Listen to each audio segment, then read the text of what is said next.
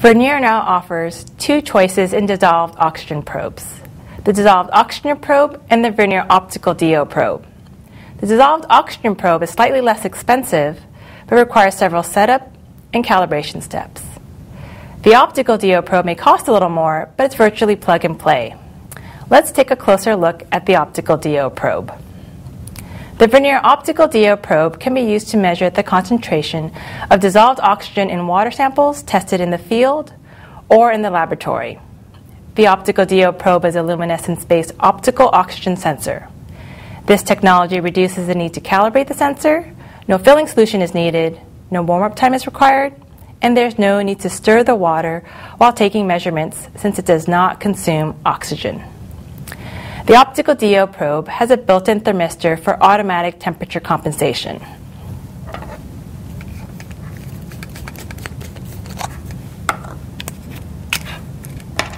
Be sure to keep this metal dot submerged for the temperature compensation to work.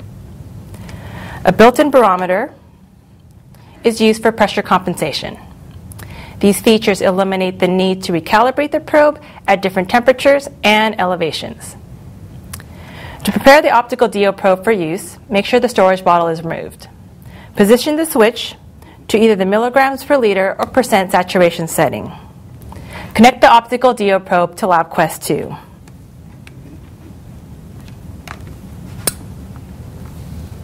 The optical DO probe will auto ID. You are now ready to collect data. To obtain measurements, rinse the tip of the DO probe with distilled water.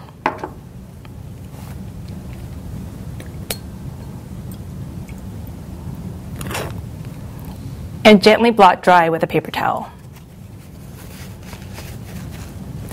Place the probe into the sample to be tested. Make sure that metal dot near the tip of the optical DO probe is immersed for temperature compensation to work. If you're taking measurements at temperatures below 15 degrees Celsius or above 30 degrees Celsius, allow more time for the temperature compensation to adjust and provide a stable reading. The optical DO probe is designed so that it can be submerged in a water environment for extended periods of time.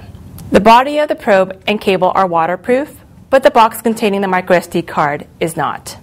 If you're taking measurements in the field, you may want to purchase the optical DO metal guard accessory to protect the cap and help weigh down the probe when submerged.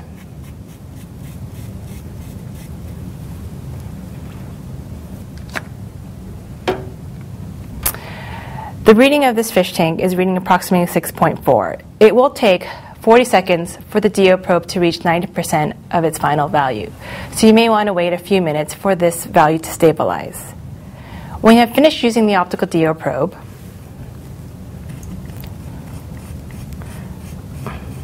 rinse the tip with distilled water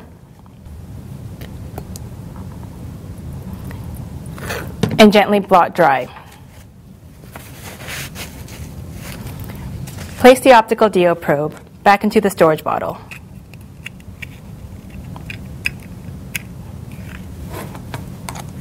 And tighten.